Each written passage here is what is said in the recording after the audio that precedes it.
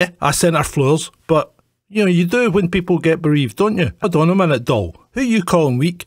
Maybe it's time you just get back in the kitchen and made the dinner for the man, you know? Wind your neck in, Stevie boy. Look, dog, just calm down a bit, calm down. Hold on a minute. Who the f gave me this script? This is the wrong script. Right, just let me get my jacket sorted. Right, okay, I'm good. Let's go. Scotland's only for Scotland and others, not the English. That's really all I've got to say in the matter. So this St George's Day, I'd like to wish you all a very happy Eid. Fergus is a bit of a tube. You know, he used to be my boss, and he was a bit of a tube then. The term should actually be white 50-year-old Karens. Are you nuts? I can't be seen to support the English. I'm thinking that I'm going to have to jump ship across there myself in order to save my bacon. Oh, bacon, I could do with a bacon roll. Even though Murrell is a little shit and I wanted the 600k back, I'm still not going to dob him in. No to the police, you know. But before I respond, let me also take the opportunity to thank Judith. I first came across Judith when I attended this conference about 5 or 6 years ago. And I think I've come across her every year since, if you know what I mean. She was a force of nature then, and I'd like to think that she could continue to be a force of nature for many of the delegates here today. Today visiting some volunteers, or as I like to call them, mugs. But I can't agree that the NHS is broken. It's just not working. Just hold on a minute, Rona. It's not a question of failing to prepare. It's a question of, you know, doing proper planning. And you know what they say, isn't it? What they say, you know, fail to plan, fail to prepare, and you'll succeed. Well, first of all, Helen, you know, you got to help yourself a wee bit, doll. You know, lose a few pounds. You know, take some weight off that hip, because it's going to last a wee bit longer if you take some weight off it, and then we can spin it out a bit longer. Because I mean, 3 years is nothing. Come on, what do you think we've been dead for the last 3 years? We've not done anything. So 3 years is nothing. Just wind back. So if you had to wait 3 or 4 years before, you're going to have to still wait another 3 or 4 years. So that's going to make it 6 or 7 years. That sounds reasonable to me. Untenable, Rona. I'm not quite sure what that means. Does that mean he has to wear, like, incontinence pants? Is this because he can't get a break, so he can't even go for a pee? Oh my god, I didn't realise it was that bad. I thought they could at least get to the toilet. I mean, you got to work these guys hard though, because let's face it, they're slackers. Bankruptcy? Don't be ridiculous. Why would you think we were facing bankruptcy? That's the last thing we're facing. It's possibly fraud. Or something of a more serious nature. Pay Colin Beattie's legal fees. From what? I mean, we're facing bankruptcy here. Colin's message is keep 1.5 alive. Do you like that? I just came up with that. I thought it was quite good. I don't really give a toss about Scotland because I've got to look out for myself, and it's not looking like I'm going to get another term. So, of course, I just said next time you're over, Erdy, you know, in the UK, come up to Scotland and I'll get your bacon roll before we go down the mosque. I'm great. I'm trying to get us into the EU because we don't want to be ruled by the English. We want to be ruled by a completely unelected body in the EU who'll tell us what to do. As I want to make sure that we maximise the use of fossil fuels to gain as much money and cash resources that we can from oil and gas. Obviously this goes against that wee shit Harvey's green policies, but who cares? That wee English rat Rishi has jumped in at the 11th hour and spoiled our deposit return scheme. So what are we going to do now with all these bottles and cans and things I've been saving up for ages? I mean, this is my strategy. This is my financial strategy in ruins now. I'm not sure I'm going to take much financial advice from the party whose former Chancellor spent 2 years destroying the economy of the UK, backstabbed his Prime Minister, then oversaw the defeat of the duly elected by the members, Liz Truss and Kwasi Kwarteng, to then take the reins and continue his work at destroying the economy of the country as it now stands. Katie, you've really let me down. I'm really disappointed in you, doll. I gave you every opportunity to take this and run with it and win, because we're winners here, and you've failed. You failed miserably. What am I going to do now? I mean, you've stolen my thunder as well. There's me just being on the cover of Time magazine. Hey, are you recording this? Is that camera on? I don't want to be recorded here. This is a private conversation between me and Katie. There are deep questions about the government's competence, and a police investigation. How have you let this happen? Right, hold on there, doll. This didn't happen on my watch. I'm picking up the pieces here. It's a great honour for you to have me as First Minister. And I didn't sign up for this because I've just realised every First Minister of the SNP that's not a First Minister's been arrested. I just don't know what's going on. I'm kind of... I don't know. I'm kind of frightened. I'm way too pretty to go to jail. No, and look at me. I'm gorgeous. I'm way too pretty for jail. I've even still got all my own teeth. I've lived my whole life as a minority in this country. And let me make it clear to you, if they come after your rights, they're not coming after my rights. If they come after you, they're not coming after me. Because my rights do exist in some kind of vacuum. My rights are completely independent of yours. If you look at, for example, the progress we've made in relation to reducing literacy and numeracy. As you can see, I'm live here in Gaza. Sorry, Dundee. To be fair, it's hard to tell the difference. And if that's not tantamount to ethnic cleansing by Netanyahu's government, I don't know what is. We're seeing the Netanyahu government go to town on them. And I've got to condemn that in the strongest possible manner. What's the new policy? Look, policy's a strong word, and to be fair, I'm not quite sure that I have any idea what the hell I'm doing here, but I'm going to keep plugging on the course of referendum and standing by the general election. Right, come on, ball bag, keep up. Canteen shuts in 2 minutes and I need that bacon roll. It's not something I can get at home, is it? Oh, shit! I'm here in Ardler, which is in Dundee. And we've been knocking on doors, and I'm told by my local guide and translator that the people here are saying that they really don't trust Keir Starmer. I'm not quite sure because I can't make out a thing they're saying. They talk really weird. I thought Fife was bad, but this is just taking the biscuit. I'm not even sure this is still considered Scotland here. I've been told by Nicola that under no terms, no uncertain terms whatsoever, have I to even consider thinking about suspending her. And if a day, I'm going to find myself in a whole world of hurt. I'd like to say that people have the right to protest unequivocally, yeah, without doubt. As long as they're protesting for the SNP and for climate... No, not for. Against climate change. Anyway, don't be a denier. Nicola Sturgeon has been arrested by the police and is being grilled by them as we speak. Obviously, I can't say much as it's an ongoing police investigation and I don't want to incriminate myself at all by saying anything outrageous.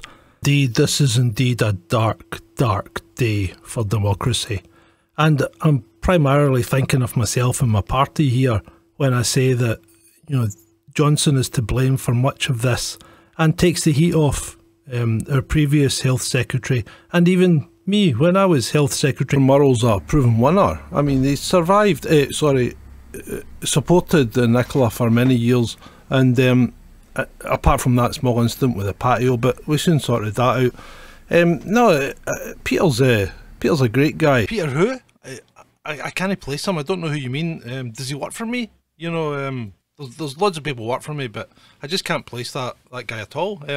I'm party leader, you know, and First Minister. Obvious, it's because that wee free clown Kate was in charge, and let's face it, she wasn't the smartest. She wasn't the sharpest tool in the box, was she? Well, first of all, I'd like to pay tribute to Master Bates and the campaigners who have fought tirelessly for justice, despite us completely ignoring this over the last few years, including myself when I was Justice Minister of Scotland. Of course, it shouldn't have taken a TV documentary to bring this to light, but then again, if it hadn't, we would just have kept it buried, because that's what government does, and we're not interested in going over our mistakes and making things right. I'm an ass like that.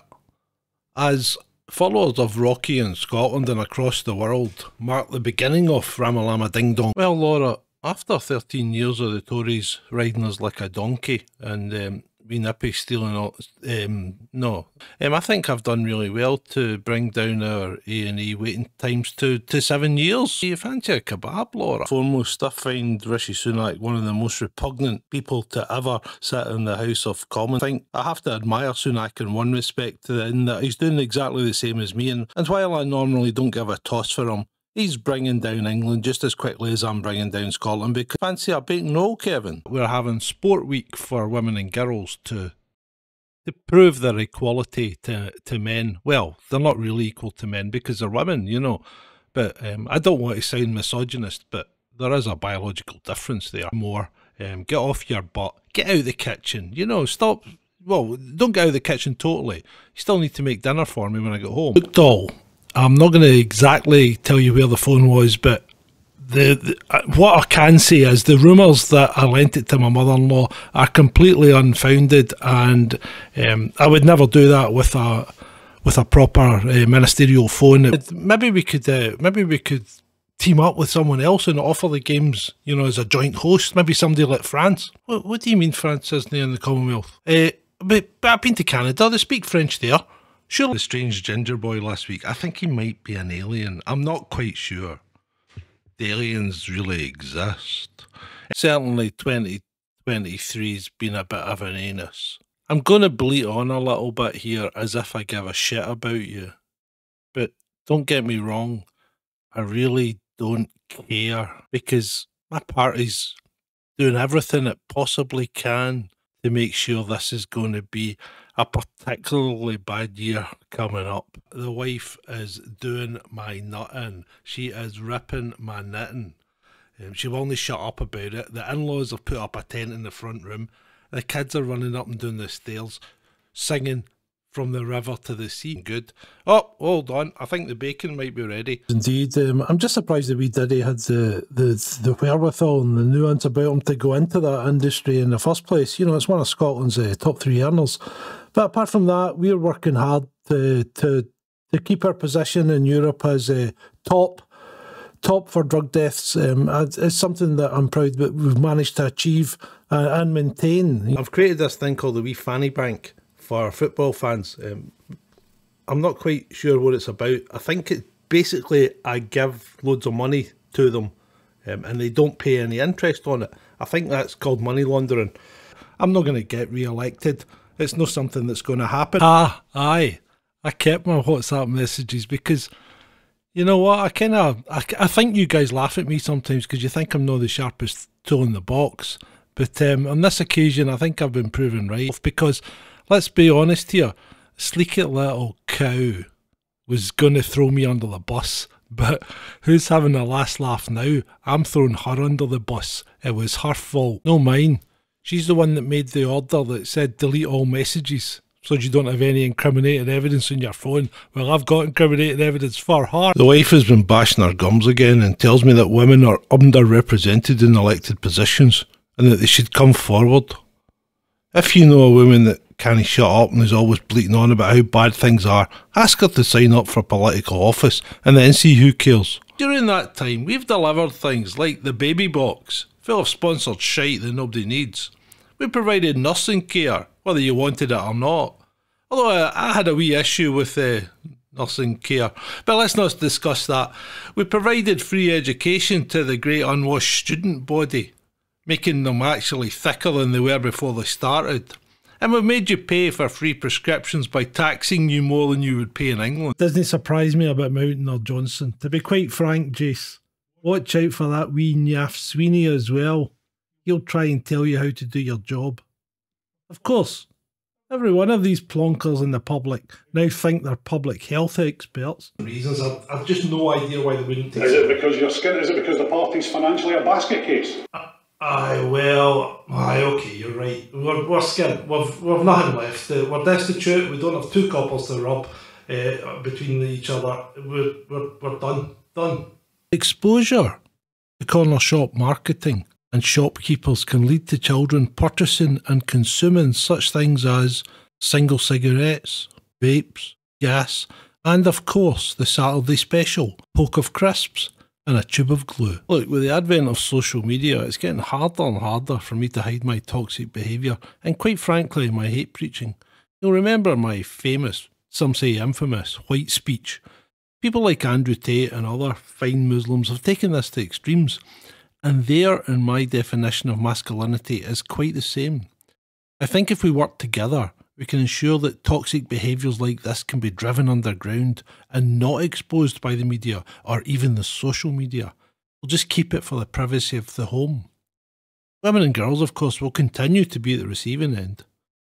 But that way, everybody benefits, and we don't need to talk about it or report it. Well, to be fair, I'm surprised we haven't all been arrested the way things are going at the moment, because everything's a mess. It's just a mess. Are you dense, man? How many times do I need to tell you? I'm no resigning. You were all fooled, you tools. Buds will be fighting it. I'll fight it. I'll win it. Out the park. Well, Jackie boy. It's unworkable and morally repugnant. I looked that up in the dictionary and I thought that sounded great, so I'll be using it quite a lot. Wee Doogie will indulge me and allow me to deflect by pointing out that while Nicola, praise be to Allah, not only made an accurate description of Boris by calling him a fucking clown, I thought David, in fact, let's give him his full title, Lord Cameron of Chipping Norton, Shagger of Pigs. I'm looking for a job because, let's face it, I'm not getting re-elected. Great news, I've just been informed that I'm way ahead of J.K. Rowling in the popularity stakes. Apparently I've been reported way more times than she has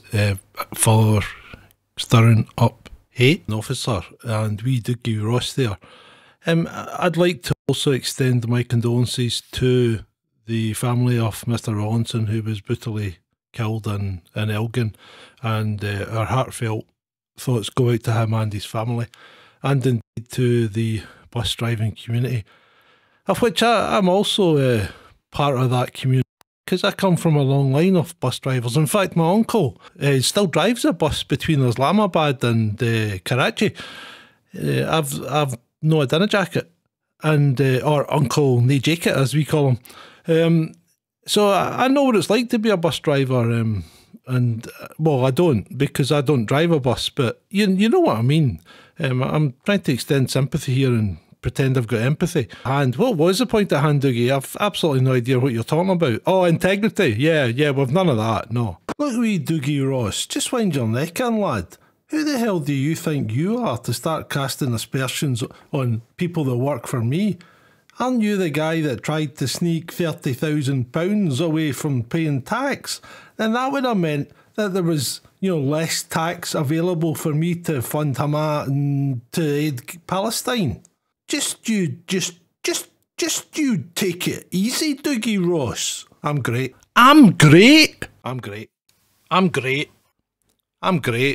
Who is writing this pish? I think we need to get that wee Gingerbird back. She was quite hot.